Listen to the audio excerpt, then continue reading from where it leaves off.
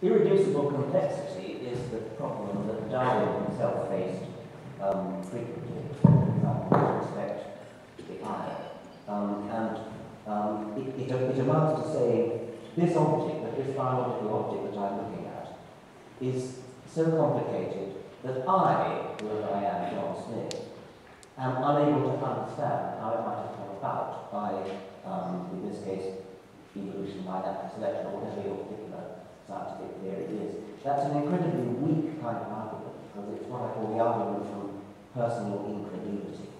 It's just saying, I can't imagine something out loud, therefore something supernatural had to be responsible. That is a lazy argument. What you should say is, okay, this is something that's difficult to understand, let's roll up our sleeves, go to work, and find out what's really going on.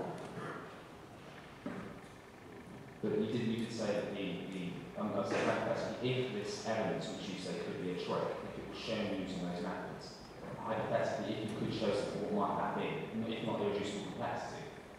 Surely there must be something using that scientific method which you could show. I was under the impression that is what you were going to give an example of tonight, some sort of evidence which we could find that would suggest a God, if not irreducible complexity. It certainly wouldn't be so-called irreducible complexity. That's a very lazy argument. We were trying to come up with better arguments.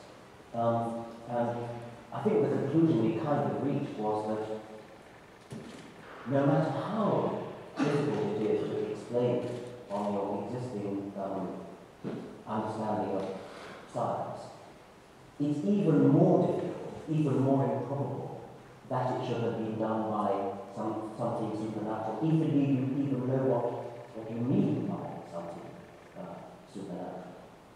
So, I mean, if even a 900-foot Jesus bellowing across the mountaintop doesn't convince me, obviously I'm not going to be convinced with so-called irreducible complexity, which has just been tried over and over again. When anybody looks at it carefully enough, they find an explanation. Even if they don't resort to the lazy cop-out. By the way, the Catholics among you will know the concept of invincible ignorance. This is what happens when nothing will ever persuade people of the truth of the Catholic version of the Christian story. And since there is no salvation outside of the church, the one hope you've got is that you were so obdurate, so incapable, even of accepting a 900-foot Jesus over the mountains, that you will be saved. This sounds like being win-win. There are other hands here. Somebody from the next room, perhaps?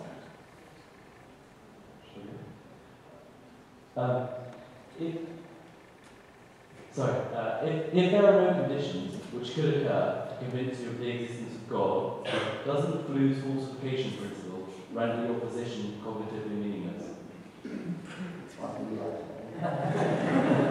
Well, what we've been groping to say is that there is some kind of odd symmetry between the position taken by those theists who think that nothing whatever counts as counter-evidence to their view, and the question posed to the non-believer, what would change your mind and make you a believer? What kind of evidence or experience would do it? I think what Richard and I have been trying to say is that you have a long distance to travel before you even got to the point of making intelligible that question. Because if, for any example that you care to offer us of something that could do the work of changing our minds, we would have to exhaust a number of other possibilities first. A visit to the psychiatrist, a visit to the magician, MRI scan of the brain, waiting until all the illegal substances have cleared their way out, and not go to the pub too often, and down and along the route. Superhuman alien. Yes, and then you would still be faced with the possibility that it was something like that, superhuman alien, rather than supernatural being, or that we've been wrong about the laws of physics, or that the universe, as Horatio said, or Hamlet said to Horatio, was a bit around, that the world contains more things in heaven and earth, more natural things in heaven and earth than we have. So there will be a long, long road to travel before we've exhausted all the possibilities And if the final resource, the ultimate resource, was to say, well then, there has to be prayer, what would be a variety? Anything other than a vacuous gesture of the hand, that's something which, for traditional and historical reasons, people used to think was explanatory.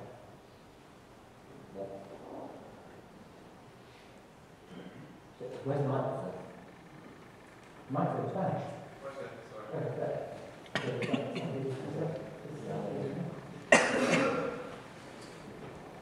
Sorry, the other room of this will be all that.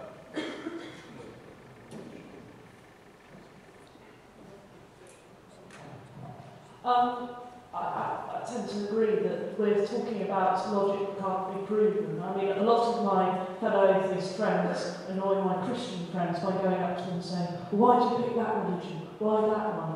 And it appears to me it's the equivalent of going up to somebody who's married and saying, well, why did you pick that one? That's not the prettiest, that's not the most rational. Why did you pick that one?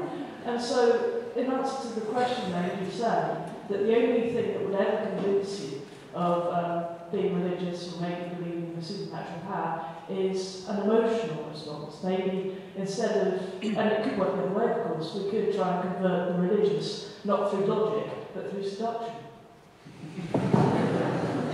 Well, it does happen that the story God makes mortal men pregnant, she gives birth to a egregious figure who, among other things, goes to the underworld, comes out again and joins his father. It's an old tale. I mean, Zeus was doing it all the time in mortal men. They were giving birth to Hercules and Castor of Pollux and so on. So it is an old story. And they were quite right to ask the question, why that one? And why not Zoroastrianism or Norse gods or something? There is a slightly better explanation in the case of spouses. And that's because, there might have been something about pheromones or there might have been that identifiable biological reason why we chose that. There are very few identifiable biological reasons for being a Hindu or a Christian, other than the fact that you're Catholic. Say again? We go out with people who look like our fathers anyway. No, really?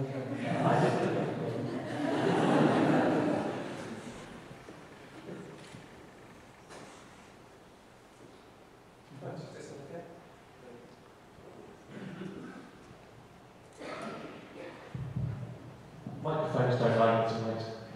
Right, well, I think it's time to bring this to a close because it's 9:30. The two speakers have said that they'll go through into the overflow room and greet people there and talk to them. But before they do that, I think we should say a rather enormous thank you to both of them for being here and talking to us. It has been amazing. Thank you.